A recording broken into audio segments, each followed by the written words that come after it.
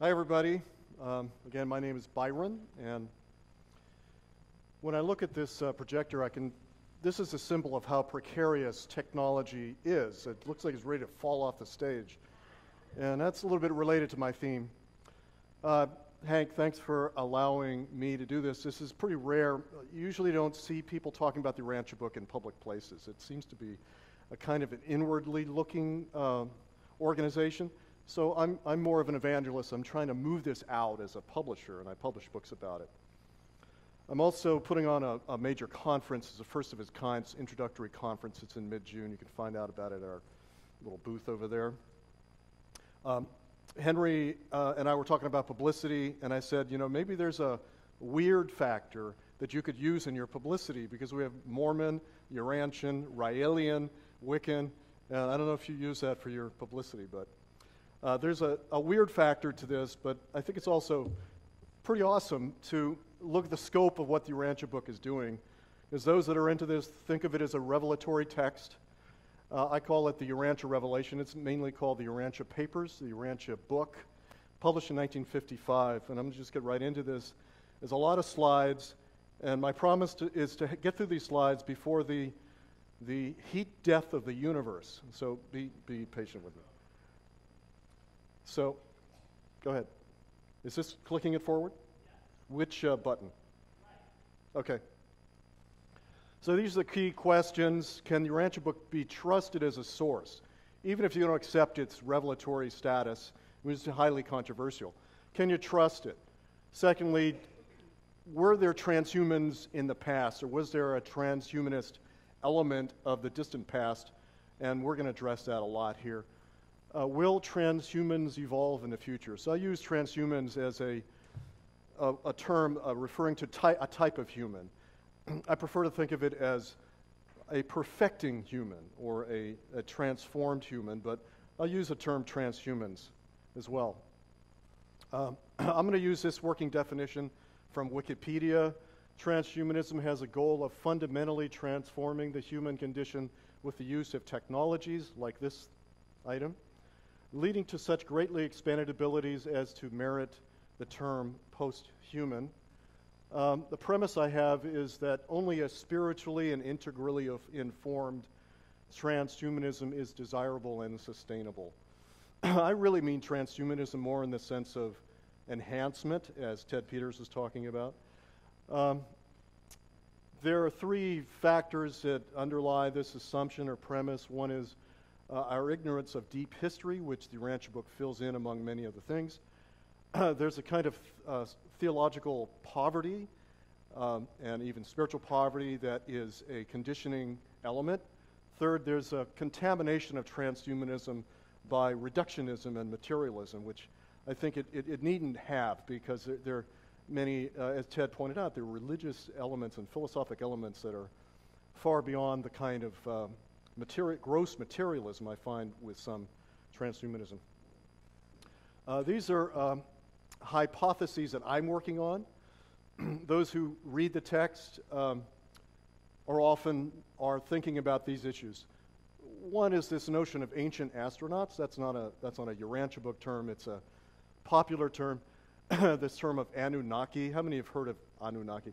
So the Anunnaki, so-called from Sitchin's work, is roughly the same idea as in the Urantia book. There were beings who came here a long time ago.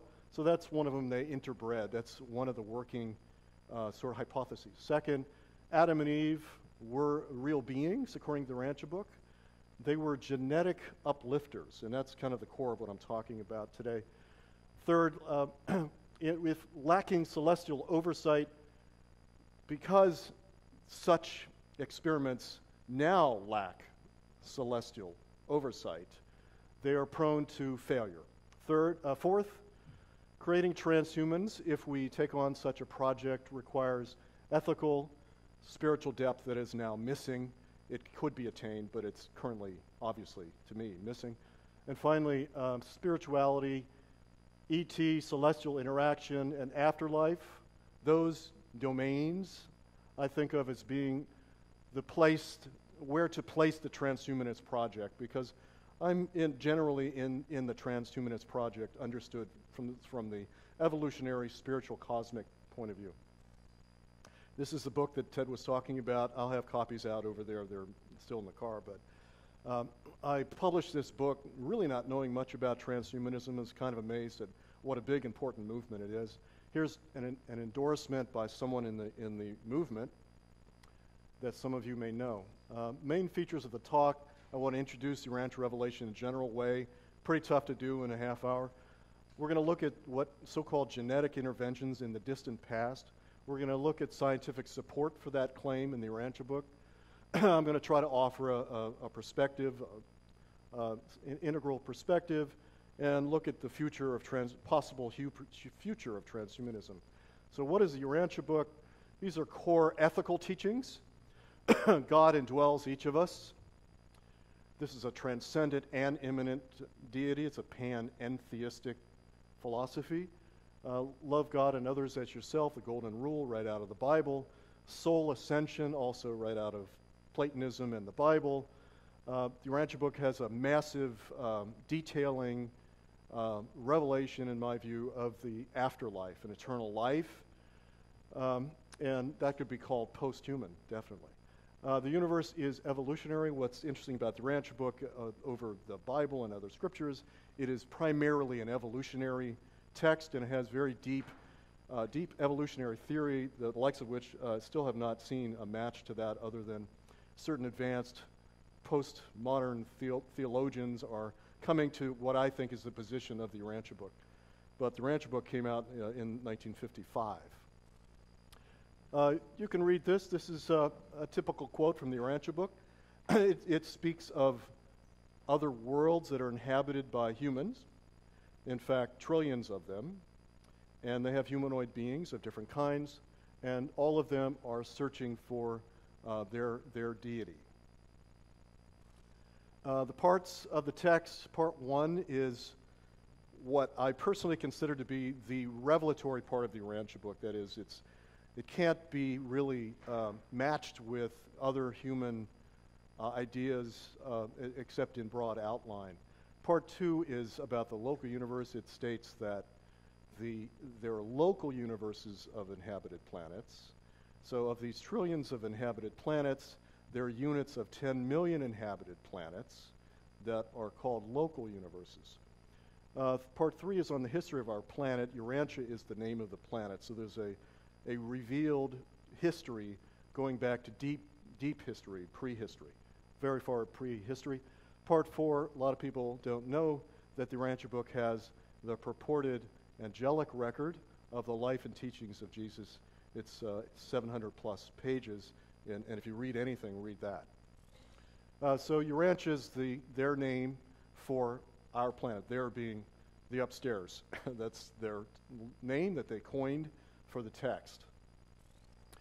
There's certain things that are spiritually incorrect, particularly in the Bay Area, about the Urantia book. One, God is a father, but also a mother, but this notion of God as a father is very prominent in the Urantia book, but it's a mother-father deity. That the divine is personal, and today we're supposed to not believe that, especially if you live in like Marin County. God is an impersonal, non-dual, not something separate that's self-aware. The Urantia book states that the divine is self-aware deity. Third, that Jesus was incarnate deity as claimed in Christianity. Satan and Lucifer were real. That's one of the very controversial parts of the Urantia book. It states that these beings were fallen angels, and we're going to get into that a lot more. And finally, that reincarnation, which seems to be all the rage these days, is only a technical possibility in the Urantia book. It's mainly about soul ascension into the afterlife. There's politically incorrect parts of the Urantia book, in particular the genetic theory. The races do differ genetically. That's what we're going to cover a little bit. Second, that Atlantis, what we call Atlantis, is actually what the Urantia book calls the Garden of Eden. There's a whole backstory on that I'm going to get to. It actually is an advocate of democratic world federation, and for a text that really came through in the 30s, 40s, that's very early advocacy of a world government that's democratic, elected from below, not an elite global government run from above, which we appear to have right now. And the Urantia book is very strong on philosophic spirituality, that thinking is a route to the divine, and it's deeply philosophic in the classical sense, drawing from Plato, Aristotle, Aquinas, and Hegel, especially elements that you can see that are philosophic. There are misconceptions, at least in my circles. People often come up and say, "Man, this is just so weird. You must be an oddball," and it's thought that the Urantia book is for oddball people, but the fact of the matter is it's actually a big hit in Latin America in the Spanish translation. It's selling very, very briskly in Latin America.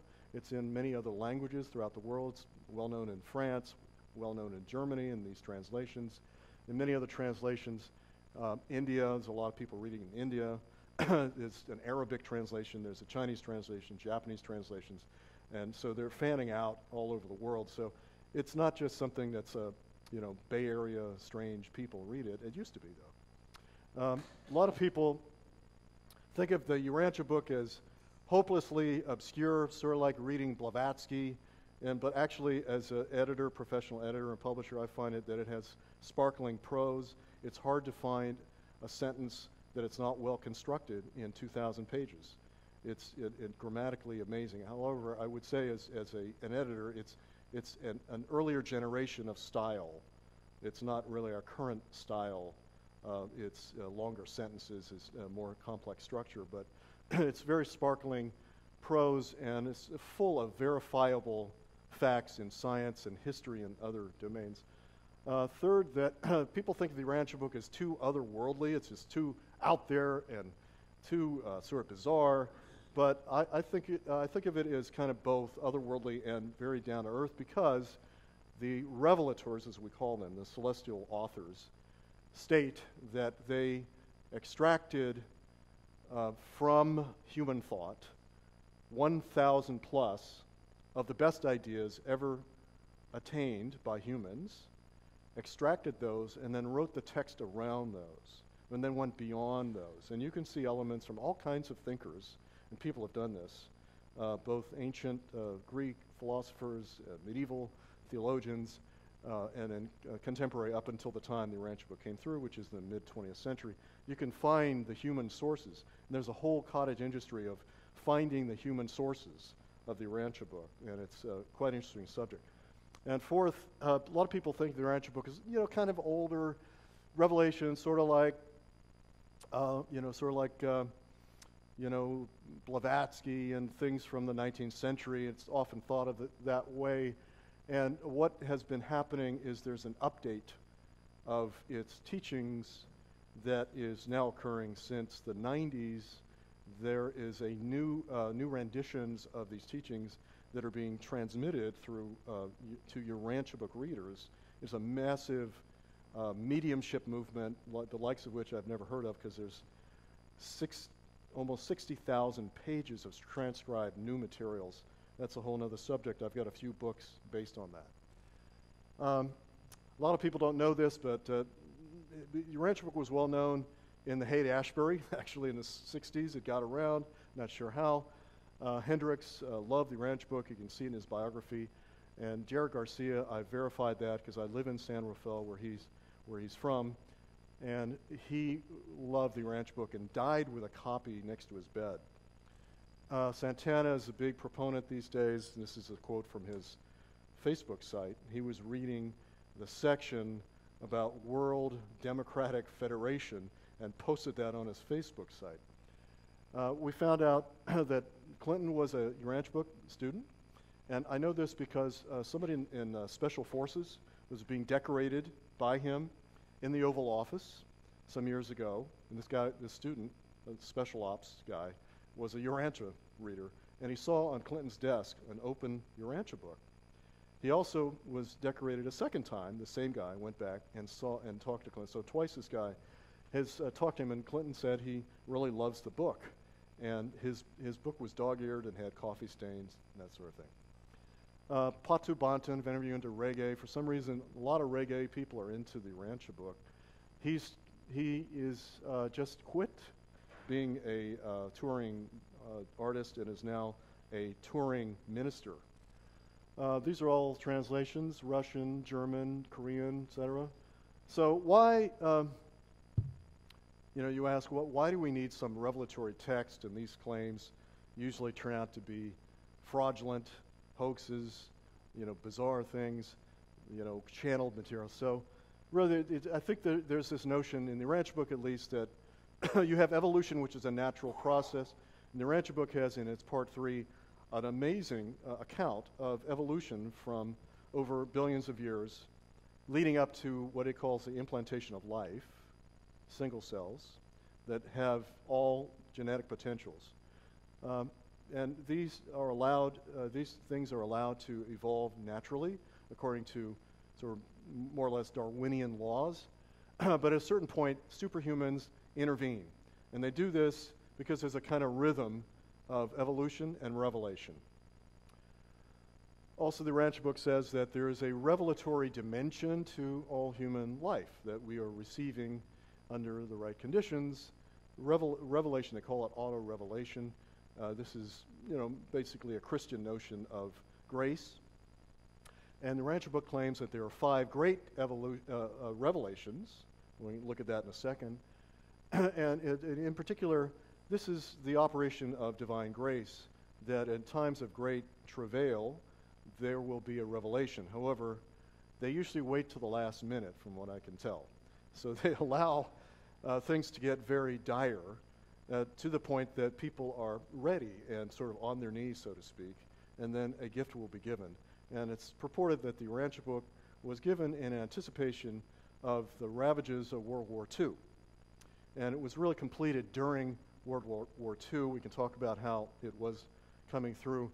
And so it was given in recognition of the travail of World War II. This is a thing you can't read. I've got a handout back there for you. This is my chart of the entire thing in one page, and it covers the history dimension. So the first, I said there were 5 epical revelations. First one is 500,000 years ago. It is something referred to by Zecharia Sitchin. If any of you read his many books, he says there was an intervention by the Anunnaki 500,000 years ago. So it's an odd match with him because also Sitchin states, based on the cuneiform tablets, that there was a rebellion against these Anunnaki 200,000 years ago. And oddly, the Urantia book has the same date for rebellion. However, it diverges, and it states that there were these supernatural beings, Lucifer and Satan, who led a rebellion of the angels.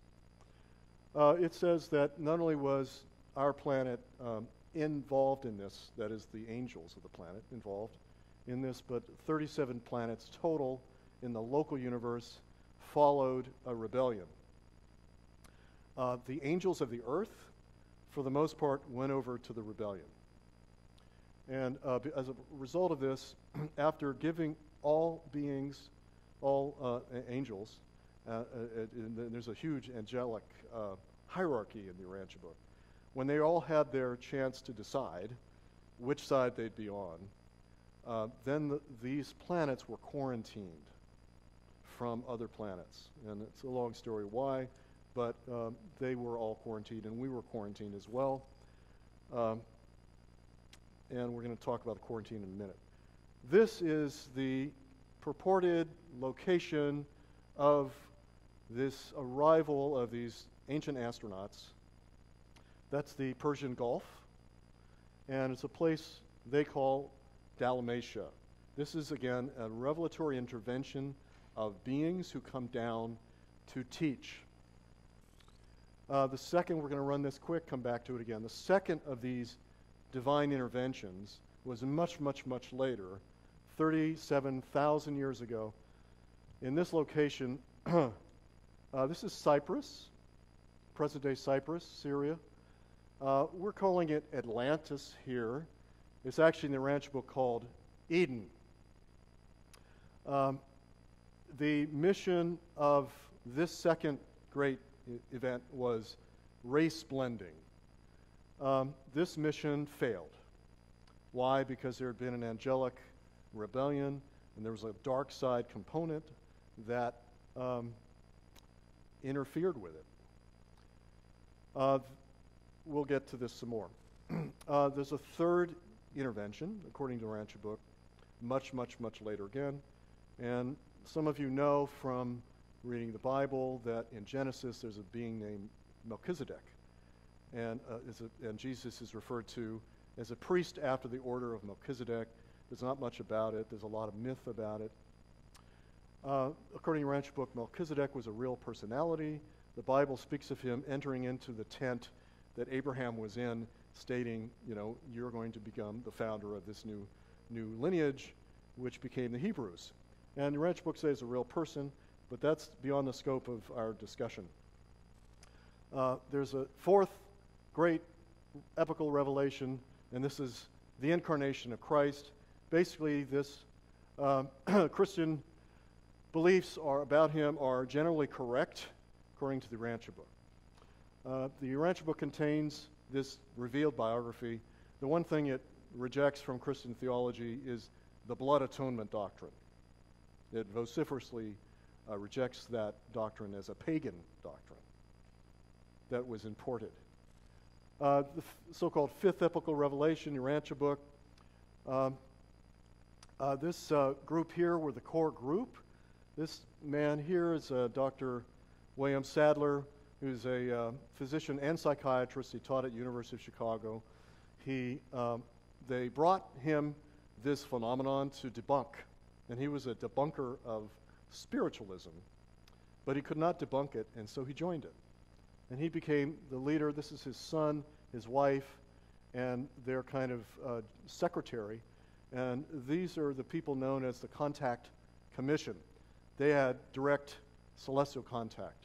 This group here is the original group that were the recipients of the materials. These materials, briefly, would come through an unknown subject. Some people think it was Edgar Cayce, and it's something like the Edgar Cayce phenomenon. However, there's no evidence of him speaking it. The evidence seems to be that these chapters materialized. I know it sounds weird, but there's historians working on this. This group would ask questions. They would read a chapter, ask questions, and the Celestials would revise it based on the Q&A. And this went on for over 20 years in secret until they had 196 chapters. This is a big editorial project ending up with 2,000 pages. The current epic is known as the correcting time. This 1111 is a whole other subject we shouldn't get into today, but what we're being told now in these update transmissions is the Urantia book is the textbook, and we, the Celestials, are teaching from a textbook, and we're updating it. And that's called the correcting time, and that's correcting the errors of our history because of the rebellion, the Lucifer rebellion. These are some books I published on it, and this new era is called the Magisterial Mission. It's controversial, actually, within the Urantia community.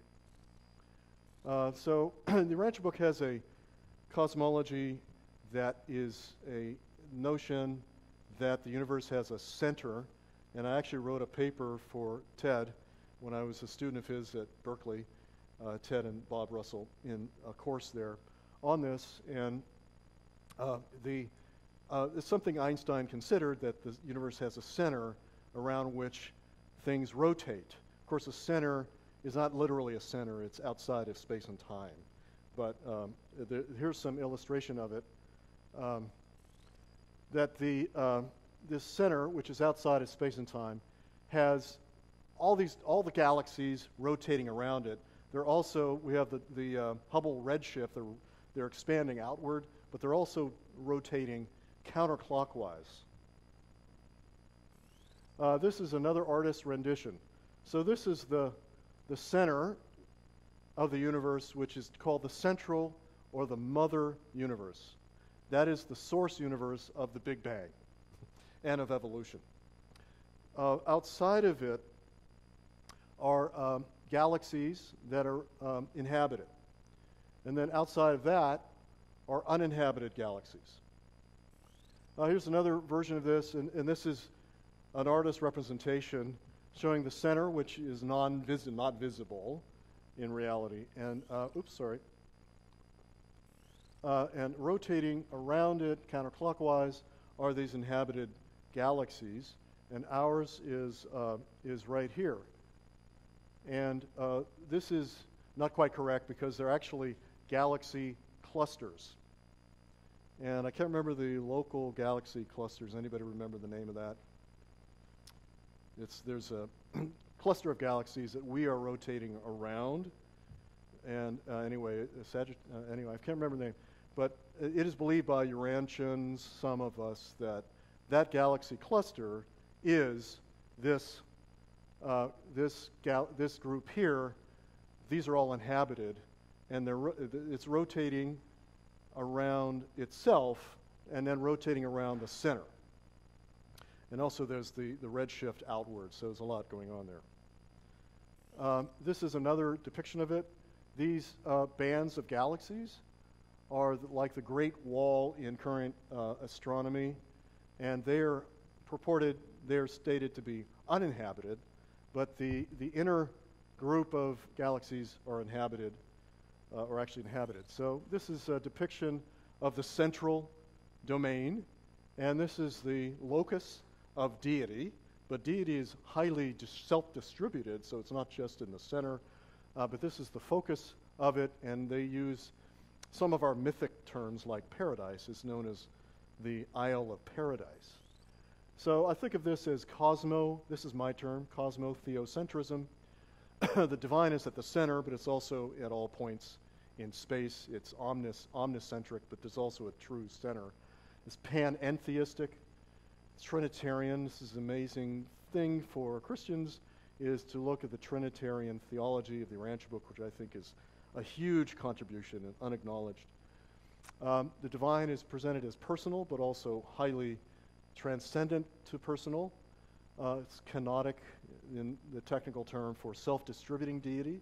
So deity is so self-distributing that there's a part of deity in each of us, actually a real fragment, a God fragment in each person, and it's a friendly universe.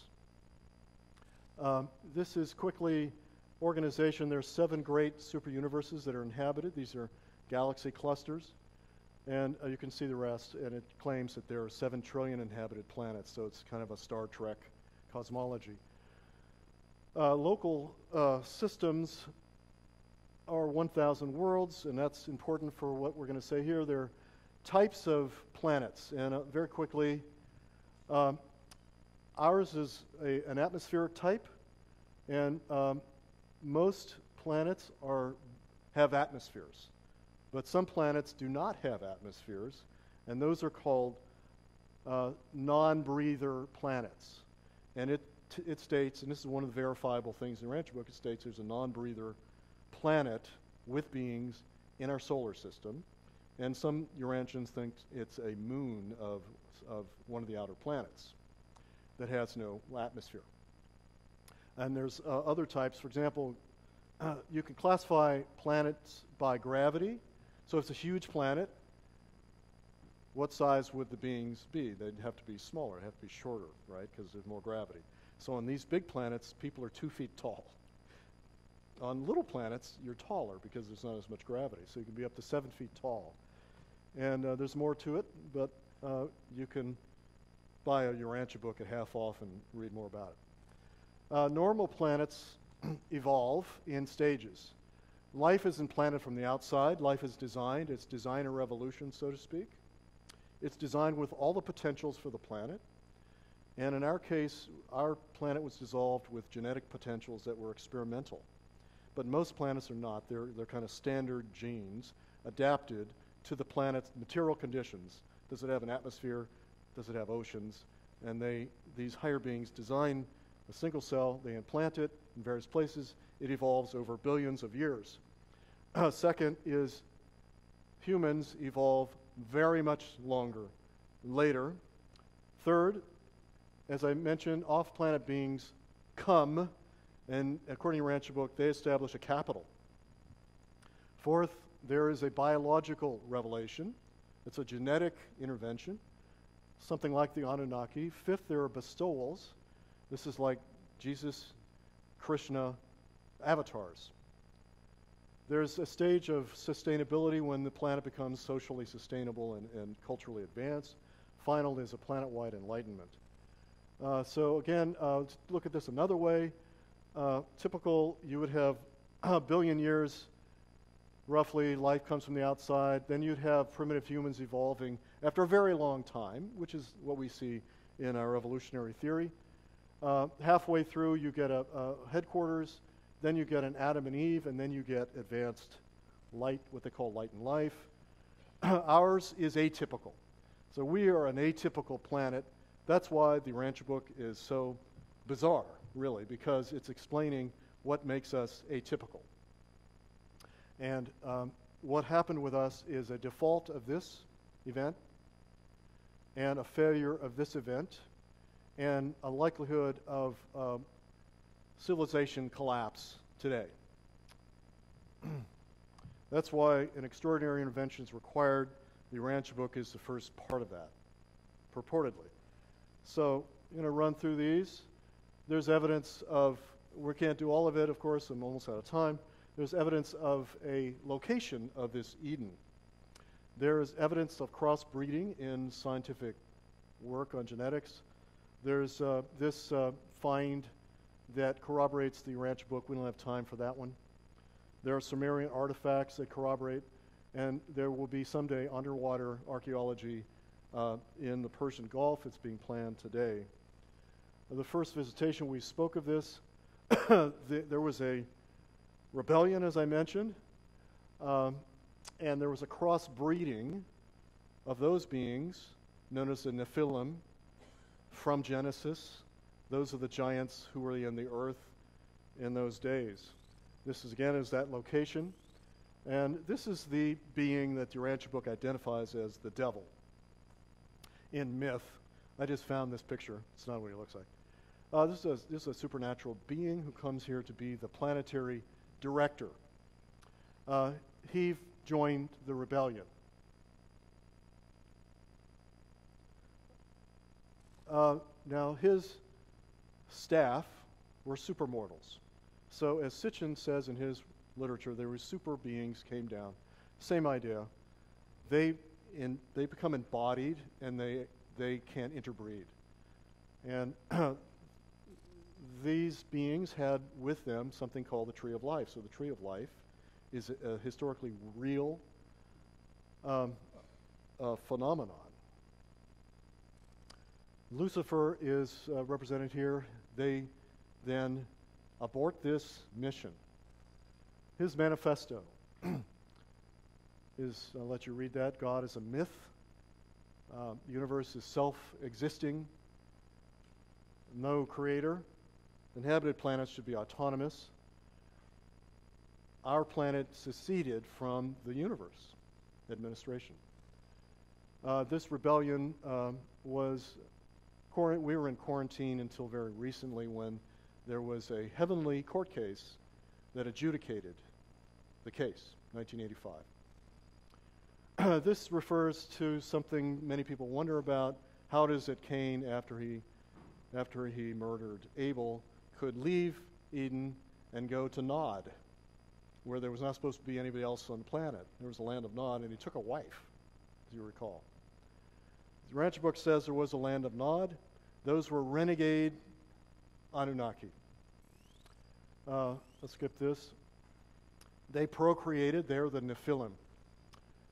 This is my personal hypothesis, is that this group known as the Nodites, who occupied an area north of Mesopotamia for many thousands of years. They had identified with the Luciferian rebellion. They're the source of the so-called Illuminati bloodlines. Urantia book people don't believe this. I happen to believe it. Again, these are the Nephilim. And the central region of these Nodites, over many thousands of years, their descendants were the Sumerians, and this is a long time later. This is the tree of life. So let's finish up with this, Adam and Eve. This is them getting pissed off at God. And Carol Queen might like this. This is Adam and Eve is kind of like a deity pair of male-female. So their first appearance was 37,000 years ago on Cyprus. They were forced out of Eden and went to Mesopotamia because there was warfare from the Nodites, who were nearby in Syria, who made war upon them. And there's three elements here of their purpose. One is to inject into the evolutionary genome their genetics. It's a higher genetics. It's not much higher, but it's like a transhumanist project. But it's by intermarriage of their children. Second is what I just said. And third is a racial blending, and this great golf player is an example of racial blending. There's multiple races coming through, and racial blending is seen as the Urantia book as a very good thing to do for evolution because you get diversity in the gene pool. So correlation with the Bible we've already covered. This occurred in Mesopotamia. There's a tree of life. They had to leave. Those are similar to the Bible. This is dissimilar. The Urantia book says Adam and Eve were interdimensional beings on a transhumanist project. They were not the parents of mankind. There was already human beings here, etc. So it's also similar in Sumerian myth, Adam and Eve, and a tree. Now this is a whole new development, scientific support for the idea that there was a genetic intervention. And this is on something called the microcephalin gene. And Science magazine, pretty advanced magazine, journal. These are the findings. This gene is discovered to be something injected 37,000 years ago. Single source, introduced in Mesopotamia. You can read the article. Urantia book says that they brought enhanced brain function in their genes 37,000 years ago, single source, and it was between the Tigris and Euphrates. So there's, in addition, to finish up, there was an expedition I was part of to see if we could find this sunken land. The Urantia book says that actually, this is what one researcher found, is that what the Urantia book calls Eden matches what Plato calls Atlantis. Almost all 50 things he states about it. Out of time? Okay. This is the location. You can talk to me about it later. This is the expedition. And it was picked up by the History Channel a few years ago and covered as well. There were 2 expeditions to the site. Thank you, everybody.